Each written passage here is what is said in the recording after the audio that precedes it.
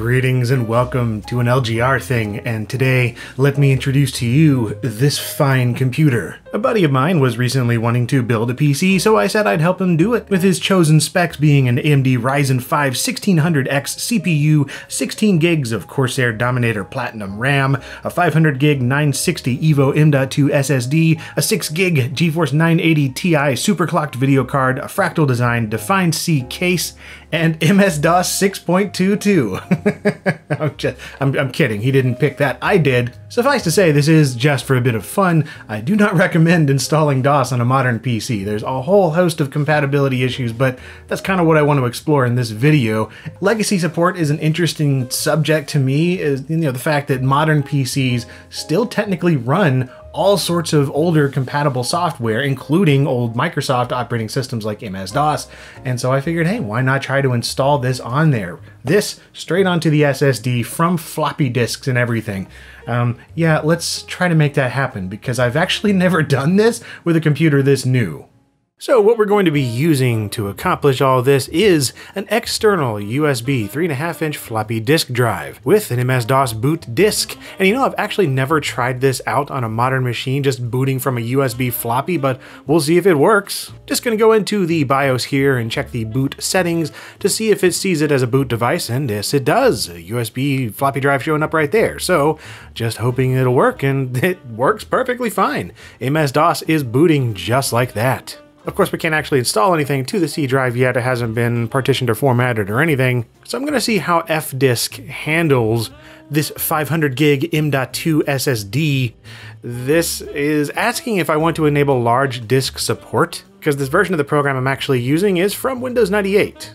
And it does recognize it as a fixed disk drive, so I'm going to tell it to use the maximum available size for a primary DOS partition. So alright, let's just go ahead and try to format the C drive, and well, it says that it's 18.5 megs. I'm assuming that's 18 gigs and 180 megabytes or something like that. I'm not entirely sure. It might be actually seeing the whole 512 gigs, and it's just not displaying it properly. Either way, this is going to take far too long for me to mess with. That's going to take a long time. I don't know if I want to do that. I don't want to do that. So I'm just going to go back and not even mess with trying to have it see the whole drive, and just limit it to the 2 gigs that I know that MS-DOS will work with. And that time around, it is doing it just fine and formatting very, very quickly. We'll give it a volume label right here that is appropriate for this particular situation. And there we go. We have a formatted C drive ready to install MS-DOS, which I have on another floppy disk here, and the setup is just going to go through, and well, this is MS-DOS 6.22, so it's pretty standard. It just sees it as any other PC that it would see it as, because DOS, it don't care. All it knows is that there's an A drive, a C drive, and there's a PC it can be installed on, so that's what it's going to do. Once those 3 disks are complete, MS-DOS is completely installed. We're just going to restart the computer, and well, it's not seeing it at all. I completely disconnected the disk drive, went into the BIOS and made sure that it's only trying to boot from the one internal drive, and it's just not doing it. So whatever the system is looking for, it's just not finding with MS-DOS 6.22. However, if I start it up with a boot floppy disk and then go over to the C drive, you can see everything is there, and MS-DOS is now working. Just for the heck of it, let's run ScanDisk and see how that works. Wow. That was instantaneous. I mean, I guess I shouldn't expect anything less, but yeah, I just thought that was kind of amusing. Alright, time to try out some games, and I have Commander Keen episodes 1 and 4 on a floppy disk here. We're just going to copy them over to the C drive, and then try out Commander Keen 1. This is a 16-color EGA game, and it's booting up just fine. However, it's kind of hard to see in this because my camera was correcting for it a little bit, but the colors are wrong. They're not nearly as vivid as they should be. The white is tinted a little bit green, and there's no sound effects whatsoever. Just the melodious echoing tones of the Model M keyboard. Now, this is not a game that uses like a sound card for sound effects or anything, but that's one reason I was wanting to try this first, because it uses the PC speaker. But it's not even playing that. I was thinking maybe it was just disabled, so I went into the BIOS again and checked and saw that there was a boot beep that you could enable there, but I also saw that it says, please note that a buzzer is needed. Sure enough, that made absolutely no difference in game. There's still no sound effects. Keen walking here, it should be making a little sound.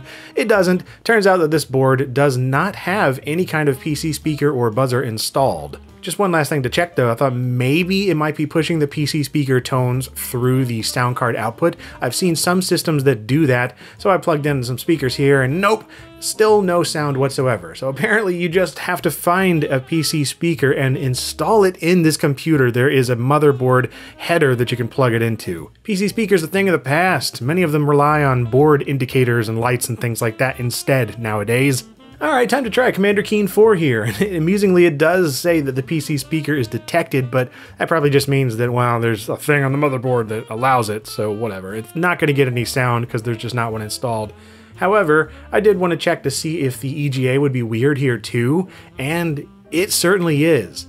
Again, everything has this sort of greenish hue going on. It's just tinted in such a way that does not look right whatsoever. Yellowy green pea colored mush going on top of everything. And I've seen this happen on a bunch of more modern video cards like this one. This is a 980 Ti, so while they do have legacy compatibility for CGA and EGA graphics, it's not quite accurate for games like this. In fact, you can see some corruption going on here with some of the tiles or whatever it's using for the graphics. They just don't look right at all. Text modes seem absolutely fine. ASCII characters are showing up. It's all good there, but EGA is just not quite compatible. Alright, I want to try some other larger games out, but I don't want to copy them over by floppy or anything, and I don't have an external CD drive on hand, so what I'm going to try here is FreeDOS, which, as the name implies, is a free alternative to DOS, and it has all sorts of extra options for more modern hardware, including USB support. So you can plug in USB sticks, and this version of DOS will allow you to open programs and stuff from those. And once I had it installed, it booted up just fine. Whereas MS-DOS was needing a boot disk, FreeDOS was perfectly cool. The computer saw it and booted to it no problem. So I'm going to go to the D drive, which is a USB stick that I have here, and installed on it are some games I want to try. We're going to start with Jazz Jackrabbit here, the CD-ROM version, and it boots up, to my surprise, absolutely fine. Again, of course, there's no sound whatsoever, but it does have the VGA graphics displaying properly, and in-game, it's good. It's colorful and responsive and as fast as it needs to be. For the most part, it's very smooth. I did notice some stuttering every so often, but that could be because I think the game actually runs at 75 Hertz or 70 or something like that. So it's dropping some frames every so often, which causes a stutter. But otherwise, yeah, I mean, it's running perfectly fine, which is awesome. No color corruption or anything. Next, I wanted to try Duke Nukem 3D, and I'm going to try it in 640x480 VISA compatible mode, and well, this was a little bit of a surprise. It runs like total garbage, and there's some weird corruption going on here. All sorts of choppy, stuttering texture issues from the menus to the game itself, mostly in the overlays of the different graphics, like your user interface bits and overlays of the weaponry and whatnot. But it is even worse once you get into certain areas of the game where you have a mirror. It's just abysmal. The game completely craps itself. And this is not an uncommon problem, even on like late 90s, early 2000s video cards that just weren't quite compatible with these SVGA kind of VISA modes going on. So it does not surprise me that a more modern video card like this would not have the compatibility for those modes built in. And to confirm that it is the VISA mode that is the culprit, I tried to run it in 320x200 and it is absolutely fine. Runs full speed, no problems that I could really tell, there's no corruption, all the colors are good. Yeah, this is just Duke Nukem 3D and it's running nicely, except there's absolutely no sound effects once again. But that's just gonna be how it is. And yep, the areas with mirrors are no problems whatsoever. Yeah, turns out the AMD Ryzen is great for running Duke Nukem 3D in DOS in 320x200 non-VISA 2.0 mode.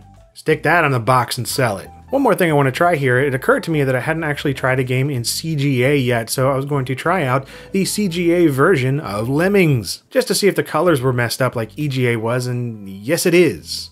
Everything has that sort of greenish tint to it. Anything that's supposed to be like white or blue has a yellowy green overlay on top of it is what it looks like. It's just rendering the colors completely incorrectly. And just to satiate those wondering if maybe it's the monitor that I'm using, I'm gonna try it here on another monitor, which I know for sure runs EGA and CGA stuff perfectly well when it has the correct video card.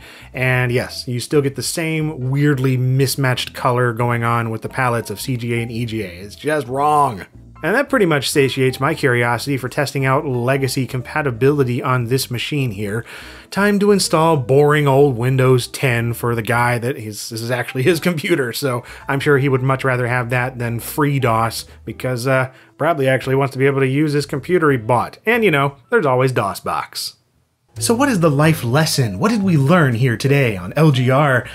Absolutely nothing of value, I can tell you that. Hopefully it was something at least of slight curiosity and interest. Yeah, you know, I don't really know that I have a point here, to be honest, but that's okay. One other thing, though, that I did want to mention before I finish up here is the sound card issue, because obviously it wasn't just the PC speaker, it was the fact that I was getting no sound whatsoever. I did try a couple of other things, like adding the Sound Blaster variables to AutoExec.bat and whatnot to see if I could force it to get some sort of Sound Blaster compatibility off of the built-in sound chip, but you can't do that. These Realtek integrated things just don't have that sort of DOS-compatible sound in there at all, as far as I know. So that's why I wasn't able to get Sound Blaster stuff to work. I just didn't go into that much earlier. The other thing is, maybe you could theoretically get it to work if you had a PCI sound card, like a Sound Blaster 16 PCI or something, ESS audio drive, whatever, and plugged it in here and got that to work. That might actually work, but you would need, for one, either to have a PCI slot or a PCI to PCI Express in here, an adapter and whatnot. Retro Man Cave, the channel on YouTube, actually did a topic video on that, and he had some real problems even getting that to work with FreeDOS.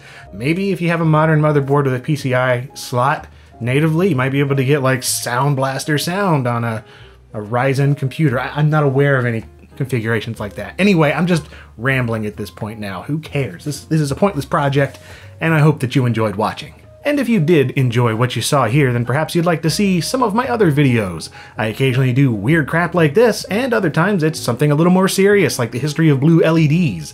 But whatever the case may be, thank you very much for watching LGR.